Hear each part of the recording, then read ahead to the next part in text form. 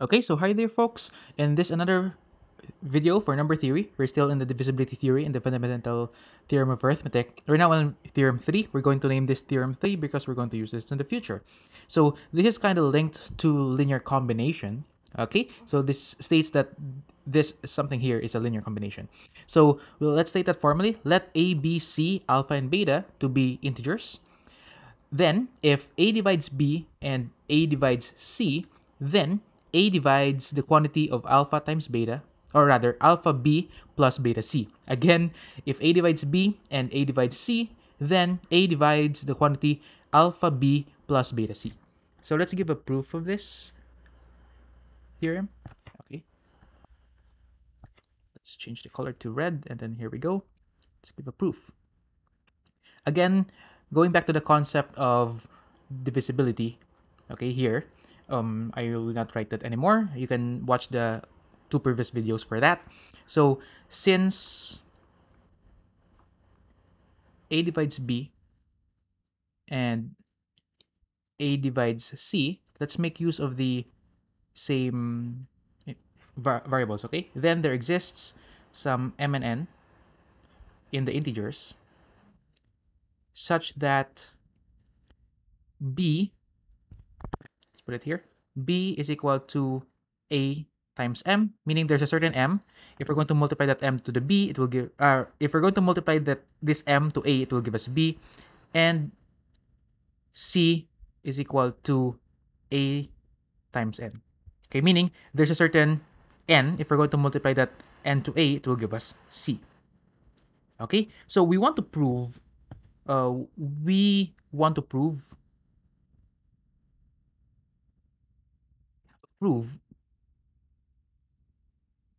let's move down below.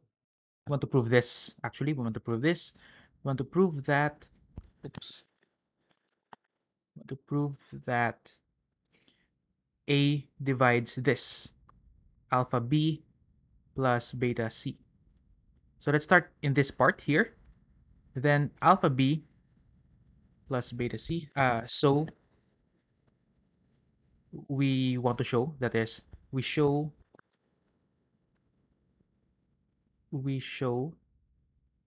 that, let's put it down here. Alpha B plus beta C is equal to, we're going to substitute the values of B as in here and the C as in here. So that's what we'll have is alpha B is AM, B times AM. Let's put it a little bit down here. You know that this line will be lengthy, plus beta C, C is AN. Okay, so let's get rid of the grouping. Shall we say that alpha AM is plus beta AN? Now what we can do here is that, or let's give some space here, alpha AM plus beta AN. Now notice in the last part there, in this part, both of the terms have A.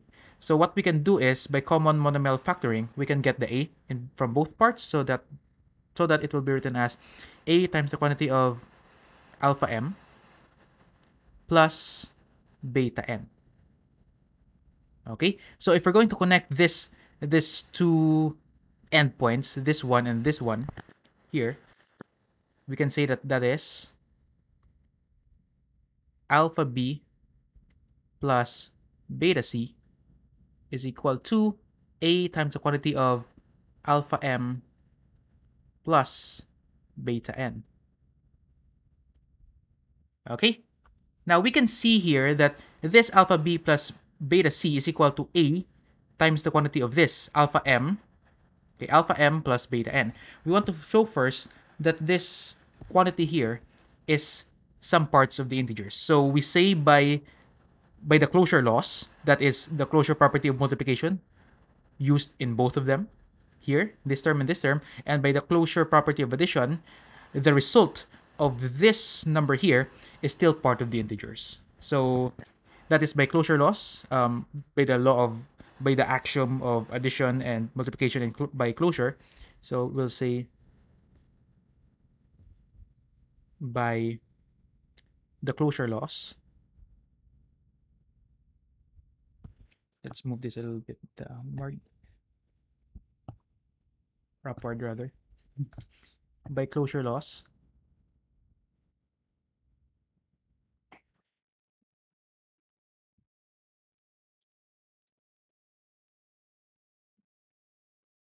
this quantity here, alpha m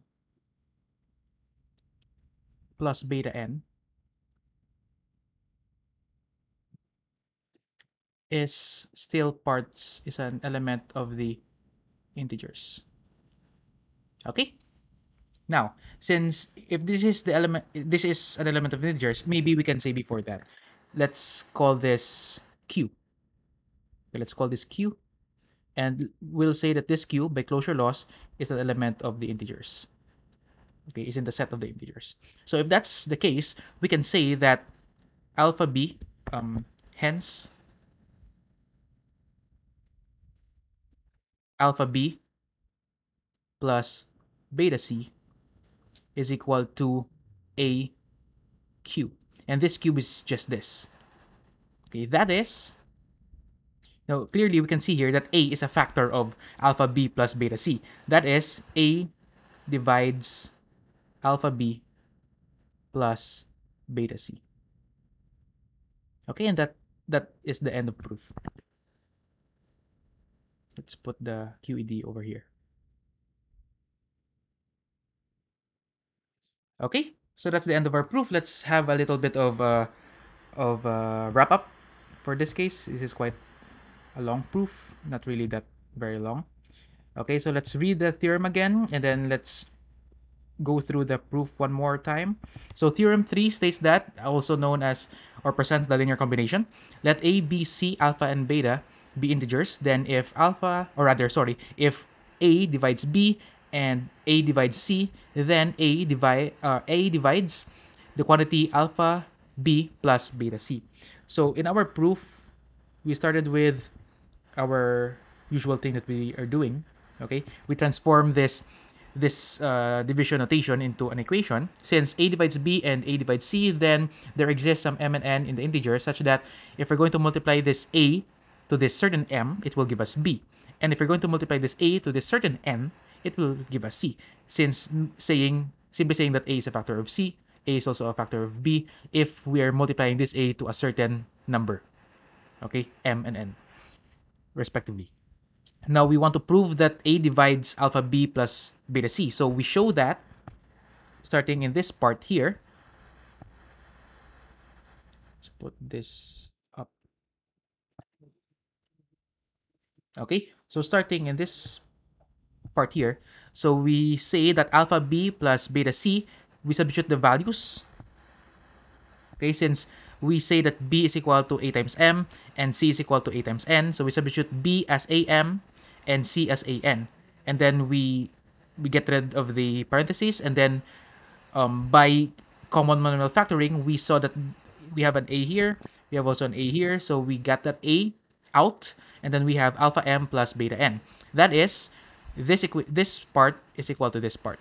Okay, this leftist side of the equation is equal to the right side of the equation. That is, alpha b plus beta c is equal to a times the quantity of alpha m plus beta n. Now, we want to make sure that this is one, or this is an integer.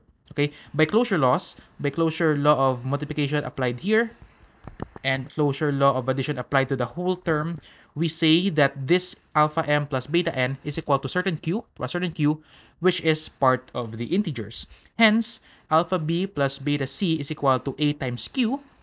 Okay, a times q, that is, a is a factor of alpha b plus beta c, and that is what we want to prove. Okay, so that's it for this video. I hope you got the proof or you understood the proof of Theorem 3.